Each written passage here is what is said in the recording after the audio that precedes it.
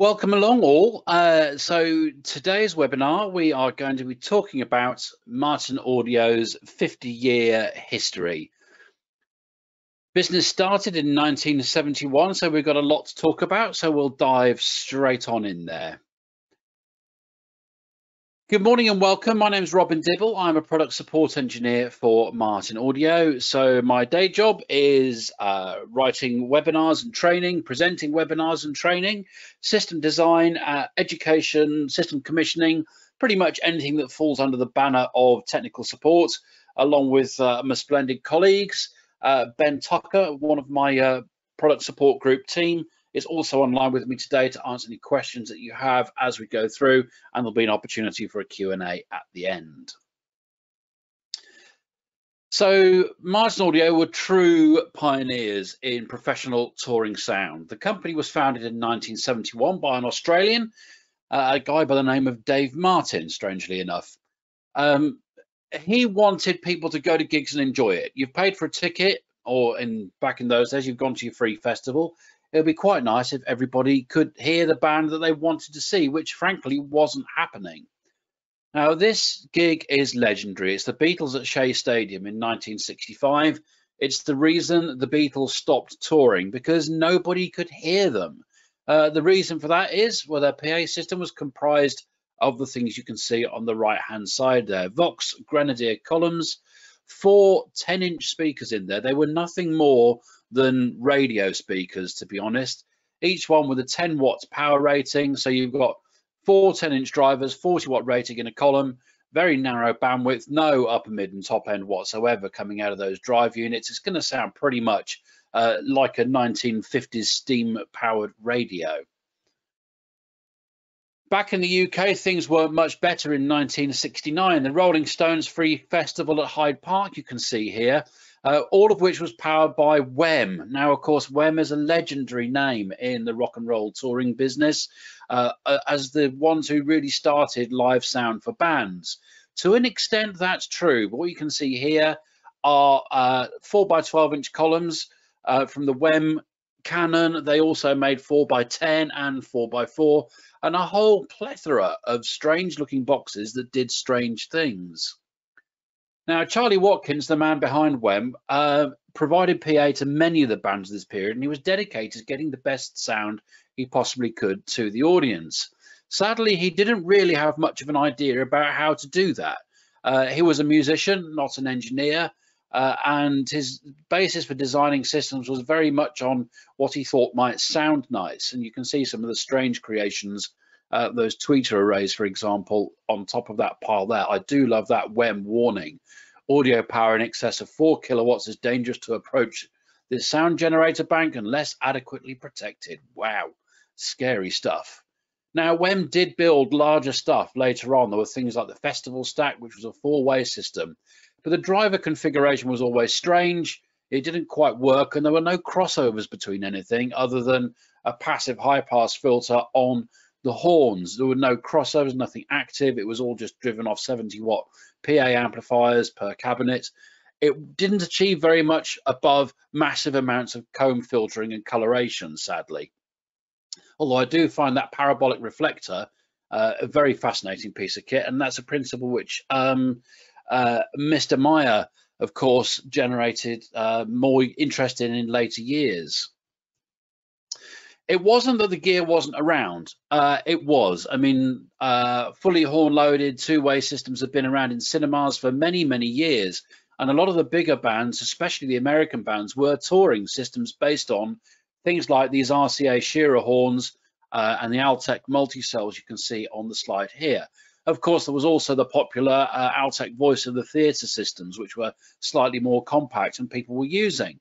Now, those existed in the UK. It just seemed that it didn't occur to anybody over here to start using those as a sound system. They were efficient, they were horn loaded, which is why people were using them. Trouble was, the American bands were bringing stuff like this over to the UK, and then they couldn't afford to ship it back. So it got abandoned over here. And then PA companies like one called IES would pick it up cheap because the bands couldn't afford to ship it home, which was great. And that was Dave Martin's debut on the UK PA scene, working for IES with gear like this. Now, he got a bit fed up with trying to lug these massive speakers around the country and worked on something which was a little more easy to handle. Now, you can see here on the left-hand side the first prototypes of what was to become the B215 bass horn, and stacked on top of it there are two Vitavox flares, and these were driven by the JBL Classic 2482 2-inch exit compression drivers.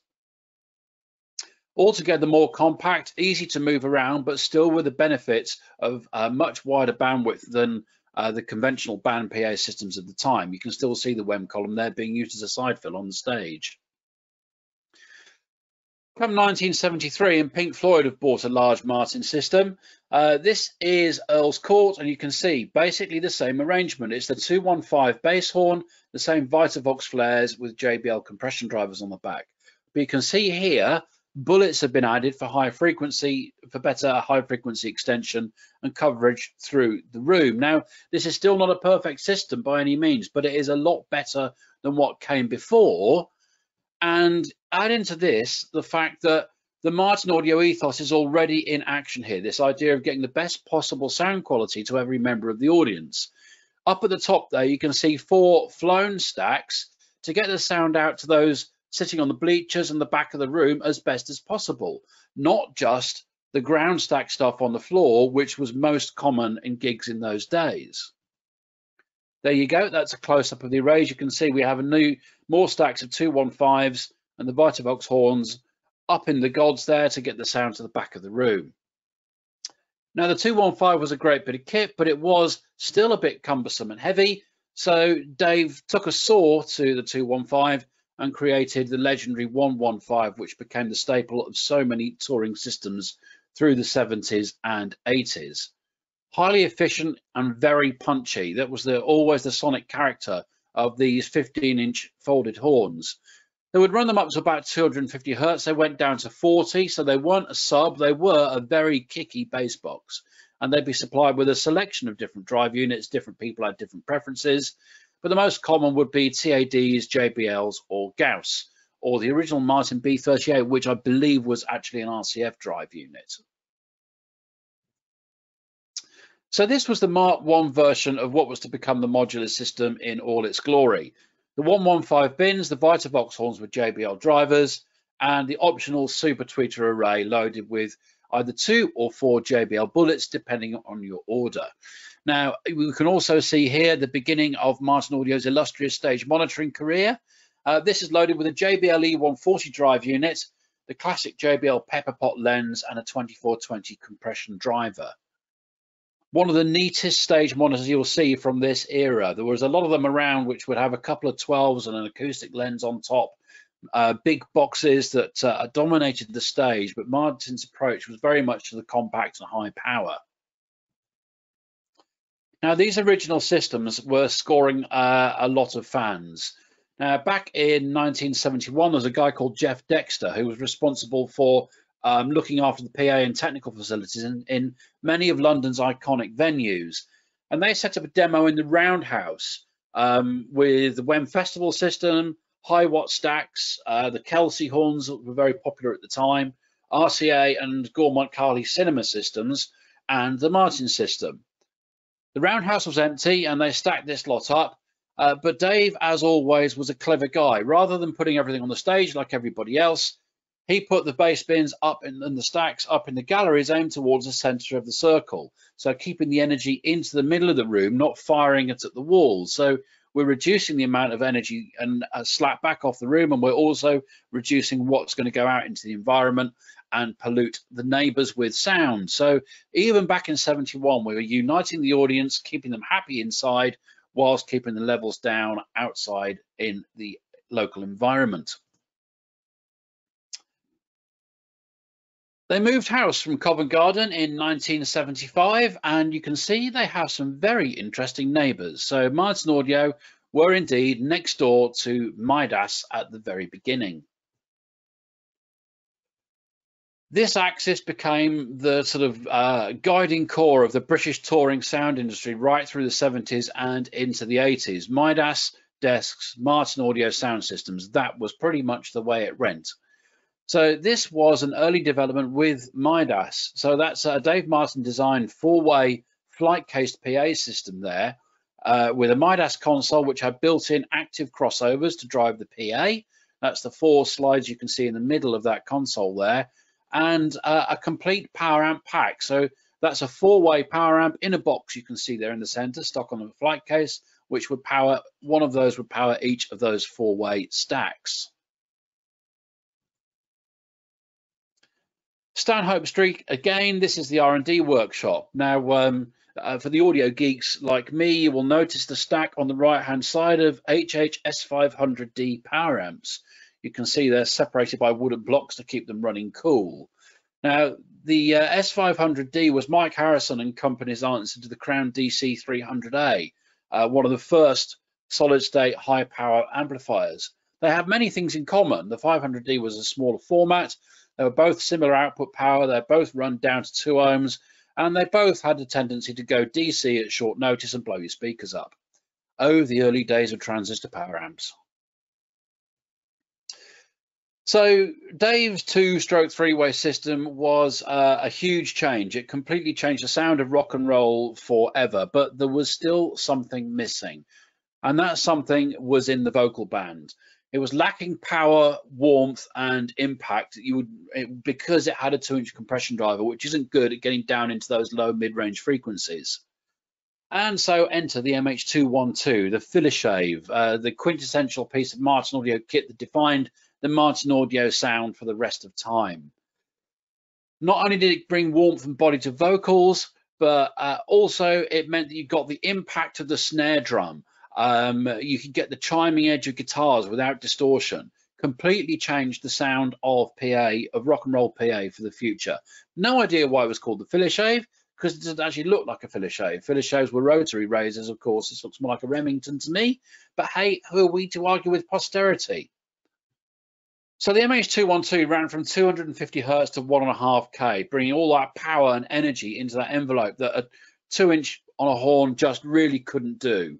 Bringing the humanity to the sound, the warmth and the impact, and projecting vocals out to the audience within the room for the first time. Later on came a new radial horn, the HF2M, which was also another Martin Audio legendary product, running from 1.5K up. Often again, bullets were deployed above these. Cooper Kennedy of RMB Audio sums up pretty well the experience of the MH212 the first time people heard it. He said it was the compression, the force, and the impact of the sound, not just the loudness. I've never heard vocals, guitars, or drums sound like that. At 150 feet, you could feel the snare drum slap you in the face and feel it on your skin. Mission accomplished, I'd say. Now, with the MH212 on board, we needed more power at the low end. So more bass boxes came along. Firstly, there's the B215, a new dual 15 version of the iconic 115. Same profile, so low profile box, but this time with the horn slightly redesigned so that you've got 2 drive units venting into that acoustic space. Then there were the S series. These were S-bin subwoofers, which went down below the 215s and 115 to add that extra octave down in the low end. The Philishave's first big tour was out with Supertramp when they toured their classic album Breakfast in America. And it seems the system made quite an impression. When the press start talking about the quality of the sound system, when normally it's the last thing they mention, you know that you must be doing something right. It was a big rig. There were 48 of the dual 15 bins, 36 Philishaves, accompanied with 48 MLR horns and drivers, a very popular combination in the US back in the day, 24 of the Midas power block amps, 36 HHS500Ds. Now there's some more names which are synonymous with the UK rock and roll industry coming in now. Brooks Siren Systems, or BSS as it became, their MCS 200 crossovers, the classic Clark Technic DN27 graphic EQs, and some custom Midas consoles. Now this rig for the US tour was bought by the band, but by the end of the tour, a conglomerate had formed of the techs, roadies, and engineers who were on it, who bought the rig from them at the end of the tour. And that was the birth of Delicate Productions, a company that Martin Audio has long been associated with in the US ever since.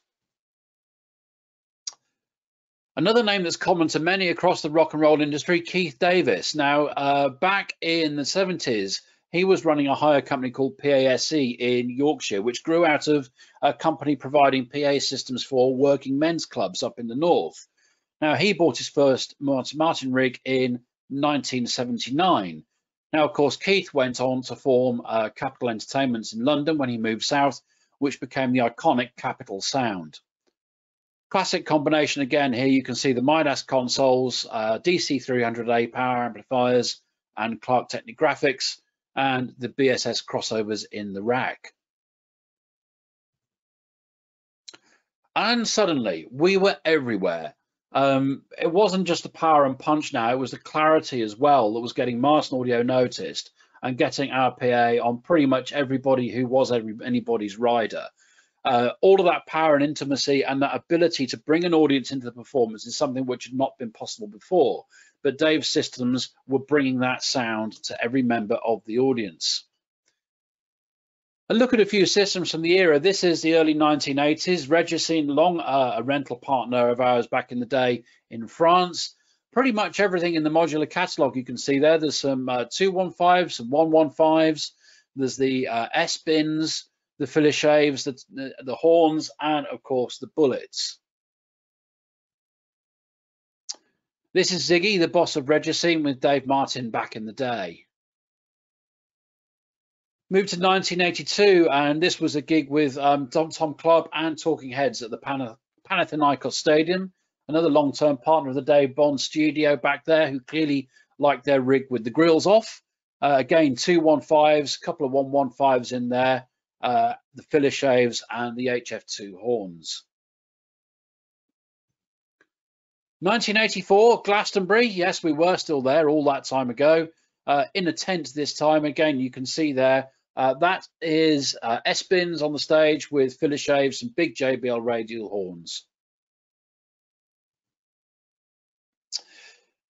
One of the most well-known names in British touring through the 80s was Concert Sound, founded by Tim Boyle, who ran the PA system for a Welsh rock band by the name of Man back in the 1970s. And Concert Sound, like many other companies of this era, grew out of Man buying their own PA. And the system they bought originally was the Martin Audio Mark I modular. And as Tim said, they again hired the Rainbow for a day and tried 3 PAs, including the Midas Martin combination. And it was just streets ahead of the rest of the PA. The Martin Audio system sounded so much better. But then roll on to 1985, and Concert Sound are on tour with Dire Straits, with the famous flying T-trays and what frankly looks like some very scary rigging. This method of running the modular PA in stacks of each frequency band became more and more common as more people experimented and understood that by doing this, we're starting to get some vertical coupling between the cabinets, giving better projection.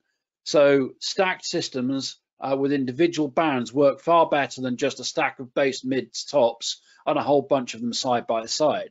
And that's what modular was capable of doing because of its component nature. This is Dire Straits again. This time is in Italy. And this is an ultimate expression of that stacking principle. You can see the 115s, the Philly-shaves, and the HF2s all in vertical stacks. Now, this system needs a little bit more explanation because this was also run as 3 discrete systems. So each of those stacks that you can see there is running a different mix.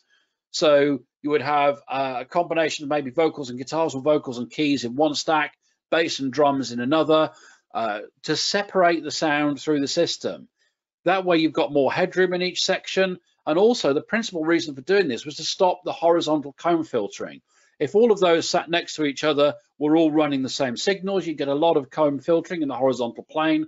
But by running a different mix through each stack, that problem goes away. And by the time you get far away from the system, as 99% of the audience will be, then it's all merged into one sound front anyway. So you actually get a positive impact by arranging a system in this way. Now, at this time, it wasn't just Concert Sound who were running these systems. There was the fledgling Capital Sound. There was ML Executive, the Who's PA company based at Shepperton Studios. and just pretty much everybody. As you will see on the next slide, all the big touring companies were using Martin Audio, Collab, Tasco, the whole lot of them. If you were a bit major tourer, then Martin Audio was the system that you went to. And who's using the system? Well, it reads like a who's who of the rock and roll industry. Everything from ABBA to Yes, everybody was taking Martin Audio out on the road. It wasn't just the big touring systems. There was a lot of custom work that Dave would do for individual customers when they had particular requirements. You can see here drum fill for Carl Palmer of ELP, which is currently held by Chris Hewitt up at CH Vintage PA in the north of England. If you've got some spare time, guys, I highly recommend you go to the CH Vintage website. Google it, you'll find it. He has a museum of rock and roll history, all the gear through WEM, Martin Audio, all kinds of exciting stuff. And if you're ever in the UK or are in the UK and get the opportunity, make an appointment, go see Chris. All the gear is available for hire as well for those vintage events. Because Martin Audio was still a relatively small company, we could build a lot of custom stuff, and we were very flexible in what we did. I came across a custom system in Bournemouth Pavilions back in the early 1990s that David built for the room there. And lots of the custom stuff would then make its way into the catalogue. You can see versions of the ELP and Moon monitor there on the left-hand side, but also custom disco systems.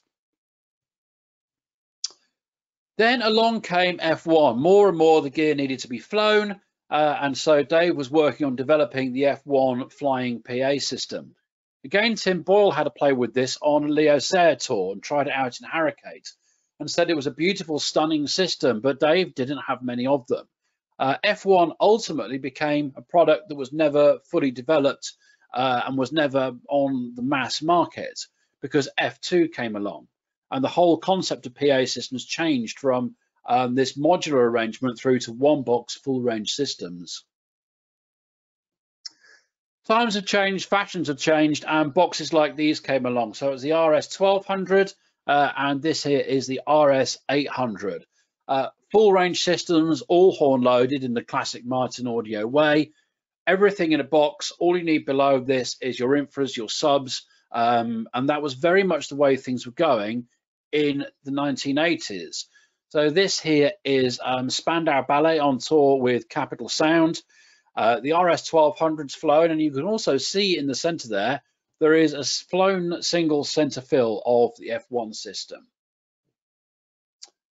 Spandau Ballet again, I'm not sure the venue. I've got a feeling this is Southampton, but you can see again RS 1200's ground stacked and flown. It's a true full range system. Frequency response down to about 35 Hertz, all horn loaded again.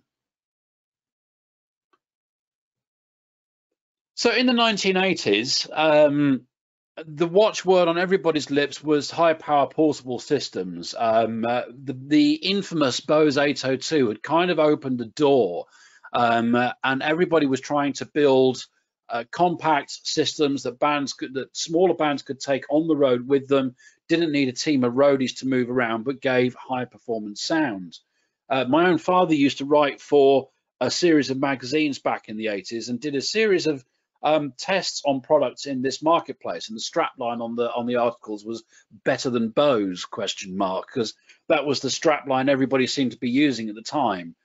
But of all those we tested and listened to, there was one which outshone the rest of them, and predictably it came from Martin Audio.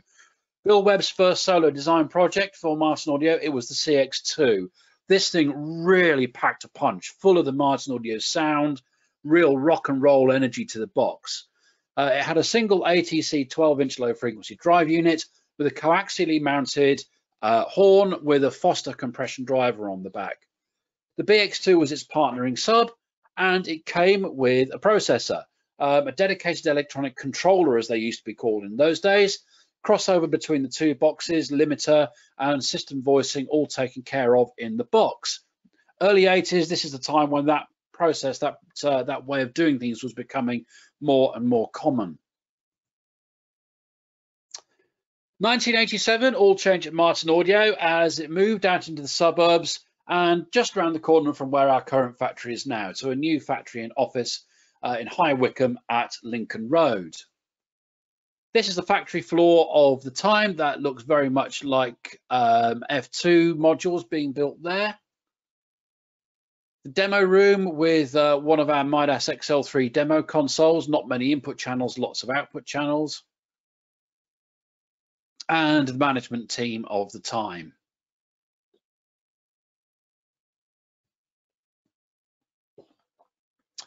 (1987), the time that F2 was launched, a completely radical rethink of the way to combine a one-box system with the flexibility of the modular approach from the original Martin Audio PA. The F2 was combined at the low end with the F2B low frequency cabinet. It was a dual 15-inch hyperbolic horn, great sounding, punchy PA system with all the hallmarks of a Martin Audio system. It was based around the F2R rack, which came pre-wired with the connectors on the back, and into this would go a bunch of different modules depending on your application. So, for example, for a short throw system, you would have the low mid horn, upper mid high section, and maybe some bullets or the super high horn that came along later. Basic long throw stack. So now again, we're stacking our multiples of the mid sections and high frequency sections to get better projection and throw. So you can build the system and put it together in such a way that you get every part of the audience covered, from long throw for the seats at the back to wider coverage near fill at the front. Uniting the audience is not just a strapline with Martin Audio, it's always been at the heart of everything we do, the ethos behind our systems design. And even at this stage, this idea of being able to create long or short throw systems to get the best possible coverage throughout an audience region, very much a part of that. Oh, of course, there's the mid-range again. So the F2M mid-horn, the basic principles it was designed on go back to the filler shave and ran over the same bandwidth. In this case, 220 Hertz to 1.5K, so going down a little bit lower. Again, it's this cone-driven mid-range. It's a carbon fiber cone, 5.5-inch diameter in a compression chamber. So it's a compression-loaded cone drive unit. That whole thing, which Martin Audio carries on through into its big three-way systems even today. The first serious tour for F2 was with Sade in 1987. Roger Lindsay was the front of house engineer, who was called in by Keith Davis of Capital Entertainments, Capital Sound as it became, because they got the job for the Sade tour, and she was looking for a good front of house engineer. He got in touch with Roger Lindsay, and Roger Lindsay said, I remember joking at the time that Dave couldn't have built the PA because it sounded too good. So clearly he hadn't previously been a fan of Martin Audio systems. But F2 was a huge success on the Sade tour. Its combination of exceptional mid-band clarity and projection, along with detail and resolution, perfect for Sade's beautiful voice. The whole tour was a great success, and Dave ended up with the presentation of a gold disc in recognition of his services for the tour. Now, fledgling Capital Sound, which grew out of Capital Entertainments, invested in F2 in a very big way for what was a very small company, and F2 was the house system. They were chosen for their dedication and their ability by Nick Baker, Simple Minds front of house engineer, to provide the sound for a very large Simple Minds tour at the end of the 80s. And Nick said that the F2 modular system was extremely adaptable. It could handle long or short throw by being used as a combi cab, and whatever the combination you used, it always sounded good. This idea of consistency of sound quality throughout the audience, obviously part of what we do at Martin Audio. This is the time was one of the biggest and loudest systems ever assembled in the world. An F2 rig, combinations of long throw and near field cabinets with the F2B bass boxes at the Torhout Verte Festival in Belgium. For a very short period of time, because of course people are always trying to beat it, it was apparently the loudest system that had ever been assembled in the world, until of course Motorhead went on tour next. 1995, Boy Band Central, Take That on tour, and this is Earl's Court in 1995, Capital Sound again with the F2 system. Meanwhile, there was a lot of change happening within Martin Audio as a business.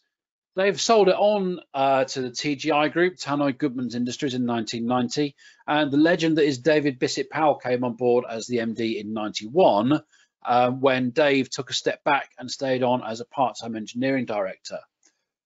That was until devastating news in 1992. Dave had been found dead, murdered by his business partner in an outside venture. Dave had becoming increasingly involved in more and more stuff outside of the Martin Audio business, other interests to pursue, and things had clearly gone very wrong. The guy was convicted, he was jailed, and as far as I know, he's still in there. One of David Bissett Powell's first moves had been to bring Bill Webb back into the fold. Now, Bill had been involved in the business back in the days when Philishave was being developed, and of course, as I mentioned earlier, CX2 was very much his baby. He came back to introduce Martin Audio into the installation marketplace, and also to design and bring to market the successor to the F2, the famous Wavefront series. Bill's first task, though, was to bring Martin Audio into the installation market. The EM series were instantly popular. We still get inquiries today for spare drive units and replacement parts. They seem to last forever, these loudspeakers, and they sounded great. It came about initially because we were getting more and more inquiries about installing F2 systems. Now, F2 is probably a little over-specified in terms of engineering and therefore cost for an installation application. And that was the ethos behind bringing the EM series to market, to bring some Martin Audio fairy dust and sound quality into this space in smart cabinets that gave all the performance and ruggedness that was required and reliability in the installation market. And ever since, installation has been a core part of the Martin Audio story. In 1996, the W8 series was Bill's first complete touring system for Martin Audio. Complete packages, amplifiers, racks, controllers, processors, rigging in new point source full range touring systems. What you can see here is the original W8 and the W8S hybrid loaded 18-inch subwoofer. The W8 had two 12 inches on the low mid, horn loaded with a compressing phase bung on the 12, the 6.5-inch compression loaded mid-range with, again, this toroidal phase plug, and a single 1-inch compression driver for the high frequency. There was a long throw version of it, which basically took each element of the Wavefront 8 system and stacked them up in much the way that F2 had been based and modular before it. And you can see here the low, mid, and high sections as vertical arrays in the long throw system. Now, while we've got a picture of that horn section opened up, you can see these toroidal phase bungs on the mid-range drivers. Now, they're doing two things. One is they're putting some compression loading on front of the cones, so it increases the efficiency of the drive unit. But the reason they're toroidal, the reason they are rings, is because they also aid dispersion in the upper frequency band of the mid-range driver, making these very wide band horns, which is why we can get down from 350, 400 hertz all the way up to 3.5 or 4K and still maintain good pattern control. So what's happening with those is that center of the toroidal phase bung becomes a source in itself. Because it's a narrower source than the wide horn mouth, it works better at higher frequencies because the wavelengths are shorter. That's what gives this wide band ability in our mid-range horns. The combination of a wider mouth device for the low end and a smaller exit device for the high end, it's effectively an acoustic coax, giving extremely uniform dispersion right the way through the mid-band. But by far the most popular of the Wavefront 8 series was the W8C, the compact. Single 12 in the horn, the 6.5 mid, and the 1-inch exit compression driver, accompanied with its flow and bass box, very compact, hybrid loaded W8CS. And then there was the ground stack sub, the WSX.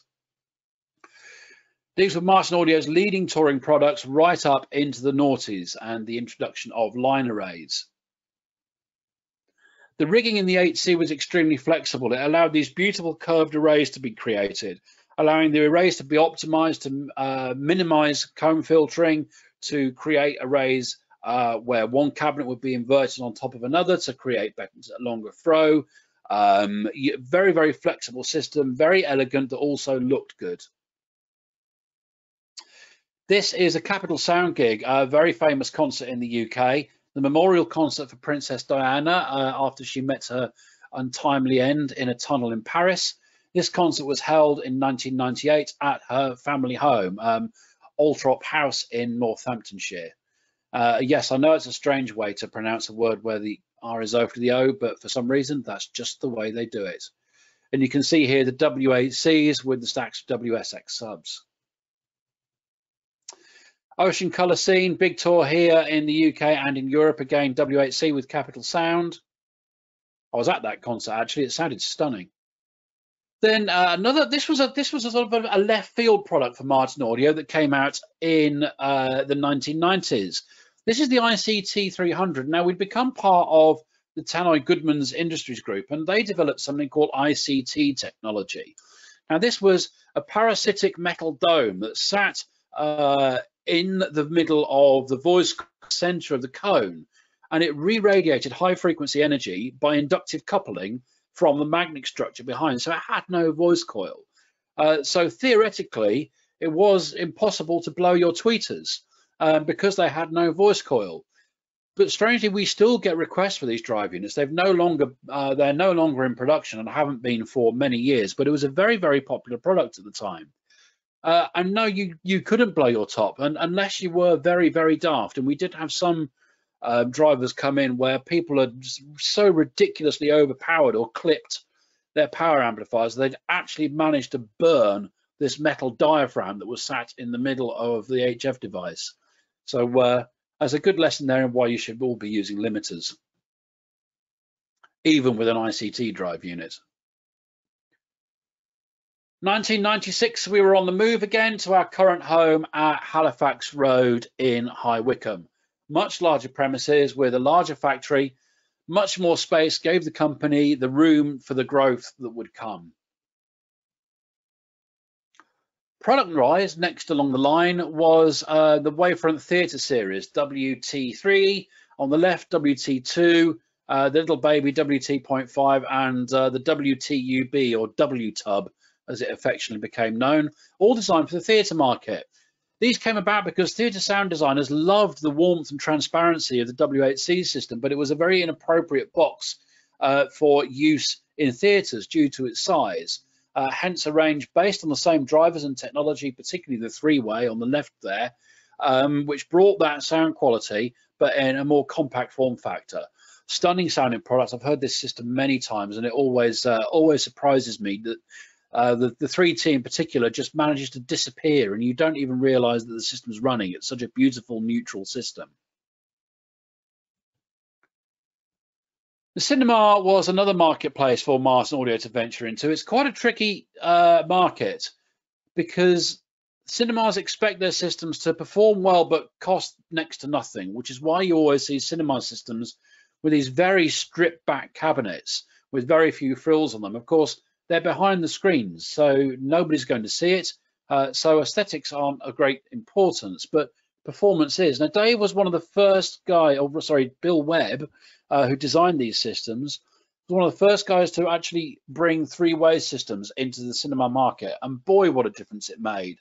There's a cinema equipped with these systems just up the road from High Wycombe, which is always my choice of place to go and see a new film because the sound is just so much better than any of the conventional two-way or compression-loaded mid systems that are in most cinemas. Again, we've got this separate, devoted mid-range cone-driven, bringing all that warmth and character to the system. Late 1990s, and along came the iconic Blackline series, multi-purpose loudspeakers that were designed always to be just as useful as a portable PA system for corporates, for bands, for mobile DJs, as they are for installation in clubs and pubs, where they became something of a staple right the way through the latter end of the 90s and through the noughties. The range covered everything from an 8-inch two-way through to the H3 fully horn-loaded three-way system, and subs from the diminutive but high-performance single 12 right the way through to the double 18 S218. Blackline, of course, is a model name that carries on through to the current day in its third iteration. So Blackline had Mark 1, then we went to the Blackline Plus, and then today's Blackline X. Blackline also birthed a new series of installation loudspeakers. This was the AQ series, same drivers and crossovers, but in less complex cabinets, and cabinets are MDF rather than multi-grain ply, because those things are just not needed in the install environment. But it does bring the cost down, but keeps the sound quality there. Then in 2002, Martin Audio's vertical odyssey began with our first line array system, the W8L, a very large-scale line array system. It very quickly evolved into the longbow with lessons learned from the initial system. Uniquely in the marketplace, it combines line array consistency in the vertical domain with properly pattern-controlled horizontal, which was pretty much exclusive in the market at the time. So again, three-way, all horn loaded, the Martin Audio standard to get the efficiency and the power and the projection. It's was a really unique line array system and outperformed for pretty much everything else on the market for its ability to project mid and high frequencies to the back of the space. You can see again, there's the toroidal mid-range phase plugs and that big mid-range horn, and in this case, 4 1-inch exit compression drivers and a hybrid loaded 15 taking of low frequency duties. It was a prodigiously loud box. It was down to 35 hertz at -3 dB, 141 dB peak plus. I mean, that was the limiting factor. Bizarrely, with this was the mid-range. The low end was so efficient. Capital Sound and RG Jones were two significant early adopters of the system, and the system was out on tour with the likes of Kylie Minogue and Take That right the way through this era. And then in 2008, it completely transformed what was available to be heard in the audience for the front of house engineers at Glastonbury Festival. Meanwhile, reducing off-site noise, there's that thing again, because of careful planning to the system, and also because of the software that Martin Audio had for W8L. Display 1.7 was the software. It was an early three-dimensional prediction software and was extremely accurate. And using it, we could design very large sites extremely accurately. And that was what won the Glastonbury gig for us back in 2008. Let's take that on tour. You can see there. And 2008 to 2015, when MLA replaced Longbow on the main stage at Glastonbury for the first time. But this is Longbow in action. After Longbow came W8LC, the compact version, using a single 12 hybrid on the low end, but the same mid and high frequency arrangement. And then the baby of the bunch, W8LM, a really innovative system. It runs 2.5 way, so the two 18-inch drive units are running together down to the lowest frequency cutoff point, but the one that's reflex loaded on the left-hand side has a filter in at about 350 hertz. The one that's behind the mid-range horn on the right-hand side and then carries on up to the crossover point of the two 1-inch exit compression drivers there. Here's this Martin Audio theme again that you've seen right the way through from W8C through all our current systems as well. This idea of keeping cone-driven mid-range right the way up the frequency band to about 3.5, 4K, so that we can use smaller 1-inch exit compression drivers on the top end. Reduces distortion at the very high frequencies and gives a much cleaner high frequency reproduction. In 2003, it was all change again, and I must apologize for the quality of this picture, but it's the only one I could find. The board of directors led a management buyout of Martin Audio. It was then under the ownership of TC Group, because they bought out TGI several years previously. DBP there, completing the buyout with Rob Lingfield. You can see Bill Webb and a couple of other guys that I'm sad to say I don't recognize. Ministry of Sound. Well, a club that's called Ministry of Sound is always going to have to up the game where audio quality is concerned. And back in 2005, our long relationship with the venue started with W8L Longbow and Blackline Plus products in many of the rooms around this iconic London club that absolutely staked its reputation on the quality of the sound. Then in 2010, there was the system in the box, multiple award winning over many years as the best club system anywhere in the world. It's incorporated our 21-inch driven hybrid horn ASX sub bass, 18-inch folded horns for the upper bass, and custom versions of the W8C running on the mid-high duties above. This really is quite a system to behold. It's like the sound swirls around you. It is truly immersive and intense, but at the same time of exceptional clarity and quality. Then in 2016, CDD-15s were added to this system as well, as part of an upgrade to a full Dolby Atmos immersive system. O-Line is a very important product for Martin Audio and a classic example of our out-of-the-box thinking when it comes to system design. It emerged into the market in 2007 when digitally steered columns were rapidly becoming the product of choice for speech reproduction in difficult acoustic environments. O-Line achieved this through clever acoustic design and from being an articulated array. So very clever acoustic design in the horizontal meant it had consistent 100-degree horizontal coverage right the way through its operating range, and vertically the coverage is defined by the angles between the boxes, as with most touring array systems.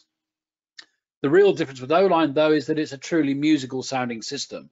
It was never designed just to be a speech band product, and it sounds absolutely fantastic.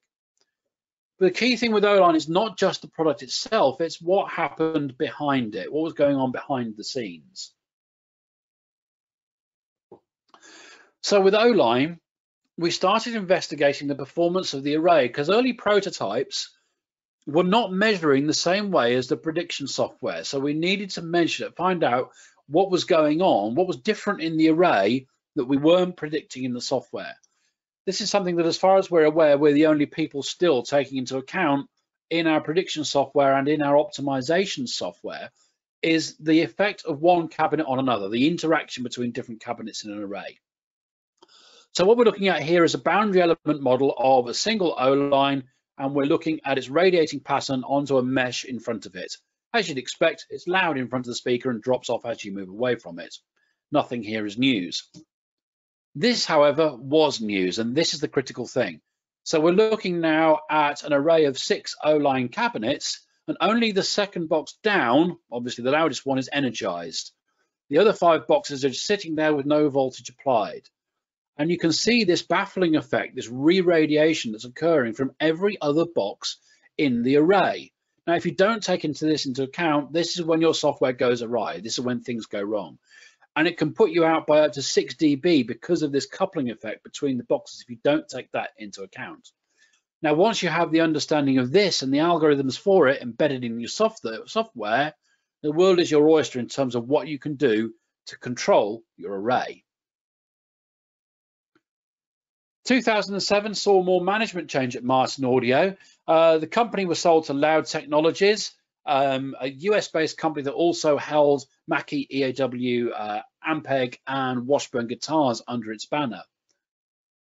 Up until that point, Anthony Taylor, who had become joint MD with David Bissett Powell, took over the reins entirely as David moved on to other things, and Rob Lingfield left at the same time to be replaced by Simon Bull, who was my first boss at Martin Audio. And the stage was set fair for the next exciting, innovative, and unique development at Martin Audio. Now we come to MLA, something that completely changed the face of how people understand how PA can be deployed and the capabilities of a vertically hung PA system. A truly unique PA, the goals of which are to get everybody in the house to have the same frequency response and the same sonic experience, whether they're sitting down at the front or in the seats at the very highest back of the venue. Each cabinet has 6 power amplifier channels. It has 6 channels of DSP, so we can uniquely control through the Display 2 software the performance of that array. Now, this was the brainchild of 2 people. Jason Baird, Martin Audio's Director of Research and Development at the time, and Ambrose Thompson, our resident genius acoustic engineer.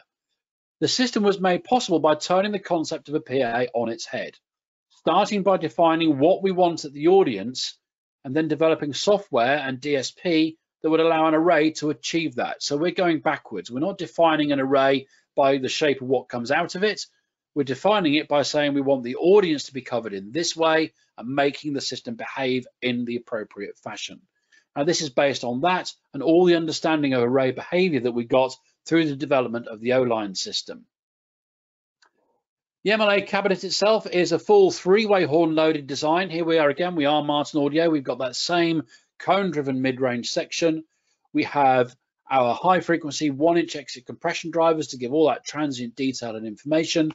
And the box itself will go from 52 Hertz down to 52 Hertz minus 3 dB and generate a peak of 145 dB from a single cabinet.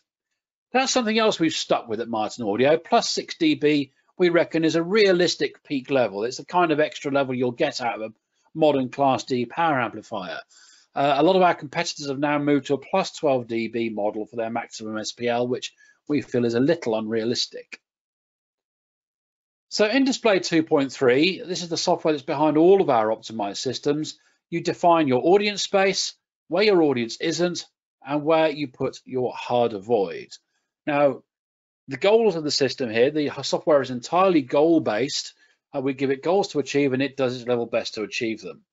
So from the audience plane, the green area, we want the same frequency response from the front to the back of the space as close as we possibly can.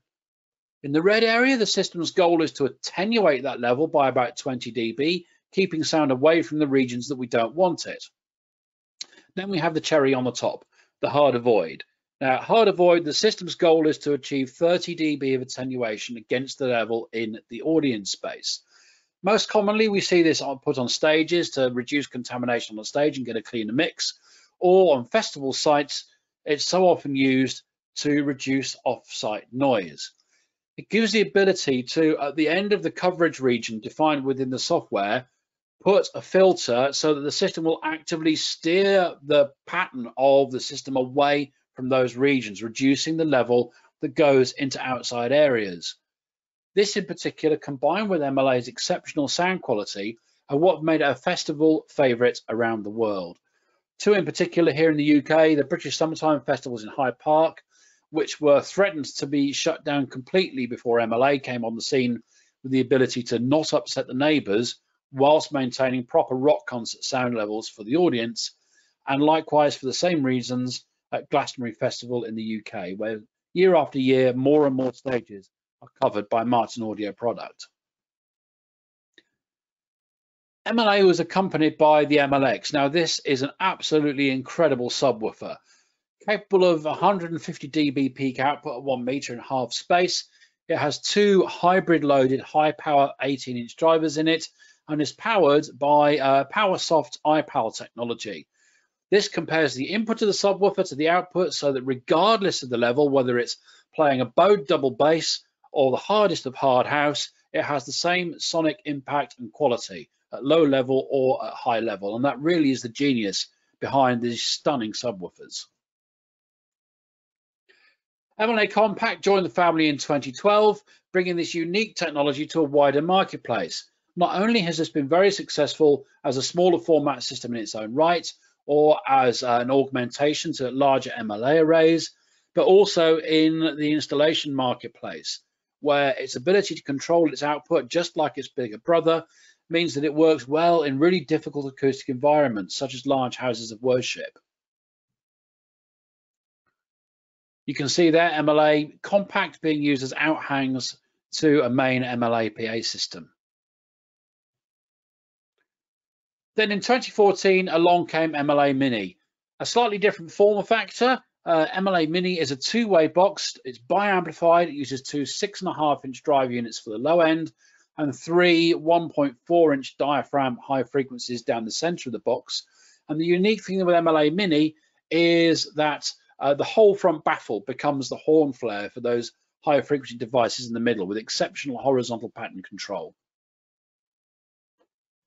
MLA Mini is powered by the MSX box. You can see there the flown MLA Mini. This is at Henley Festival.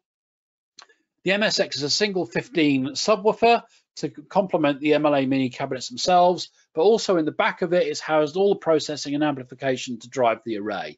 So the system works in modules of 4 arrays plus a sub. You can build them into arrays up to three subs with 12 tops, or single hangs of 16 MLA Mini elements.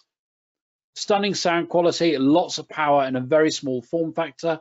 It's become very popular, particularly in corporate AV markets due to its aesthetic appearance and its exceptional performance. comes the CDD installation series, introduced in 2015, the year after I started at Martin Audio.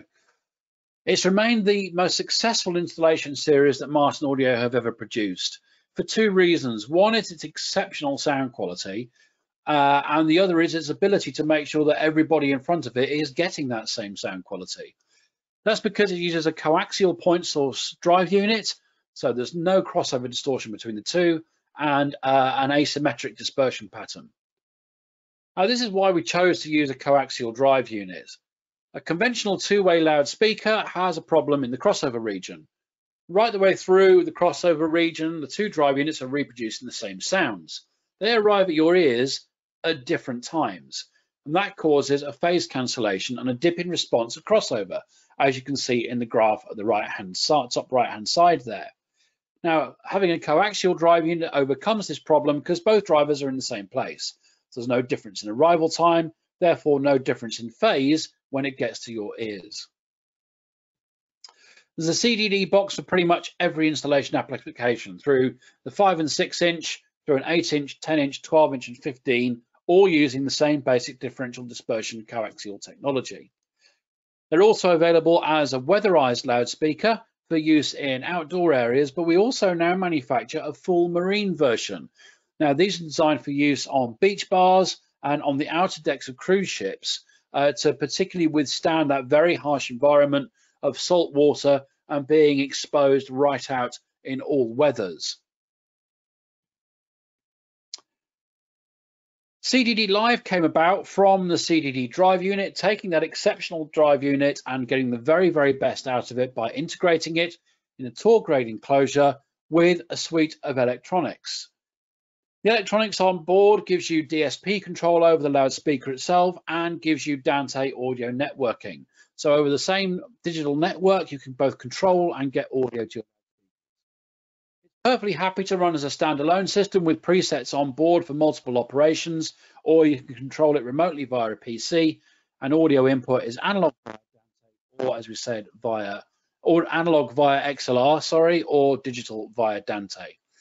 Dual Class D power amplifiers and an active crossover with all the necessary limiting and processing, looking after that CDD drive unit and making sure that we get the very best performance from it. Monitor World has always been an integral part of the Martin Audio story. The performers being able to hear everything they need to hear all the time is key to them being able to give their best performance, thereby giving the audience a great night out. So models through the original LE100s, through the LE12s, LE400s, those custom Perspex wedges you saw that were made for the Eurovision Song Contest back in 2003. But most recently, in 2017, saw the introduction of two new monitor ranges from Martin Audio. First was the LE series, incorporating those CDD drive units for exactly the same reasons. Our monitors need to give even consistent performance so the performer gets the same tonal balance and can always hear themselves regardless of where they're standing in front of the wedge. In this case, it's wider in the near field, narrower in the far field to project the sound upstage. Then there's the ultimate expression of that idea, the XE series, with newly developed very high output drive units and very long deep waveguides that go all the way from the HF diaphragm at the back of the box through the pole piece of the magnet up onto the cone and continued out onto the baffle of the wedge itself, giving monitor loudspeakers of exceptional performance and pattern control with very, very high SPLs.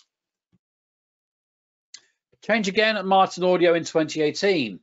When a management buyout was led by our new managing director, Dom Harter, supported by LDC, which released Martin Audio from under the auspices of what became Loud Audio, previously Loud Technologies.